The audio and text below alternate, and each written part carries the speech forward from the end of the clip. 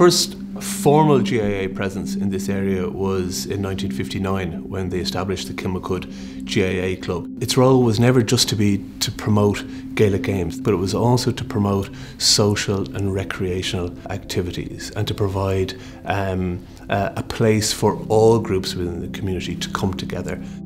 Kilmacud Crokes itself is the result of an amalgamation between the Kilmacud Club that was established in 1959 and the Crokes Hurling Club, which is one of the oldest hurling clubs in Dublin, in 1966, and it met with immediate success. Good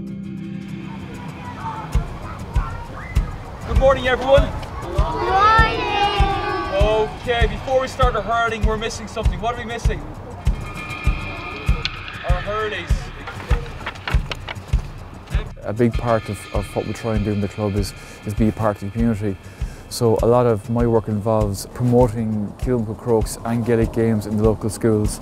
So this morning we were with a senior infant class and giving them a flavour of what Gaelic games is about, with the plan of maybe recruiting some players to get involved in Kilmacud Crokes.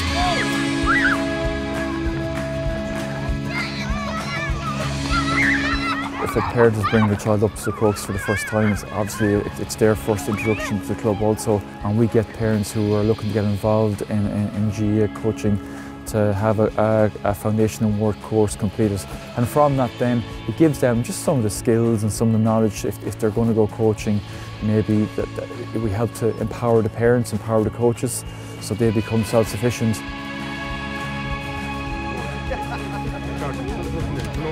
Kilmacud's growth hasn't been by accident.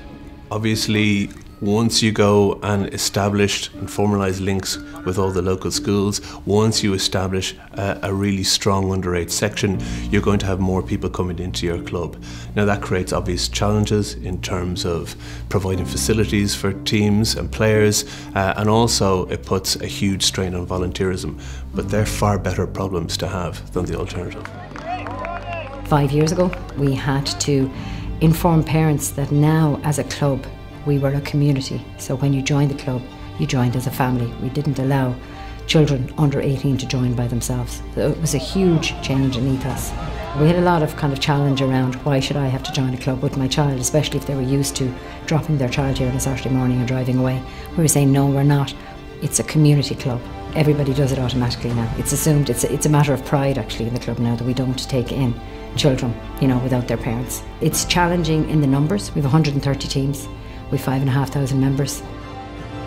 It is challenging.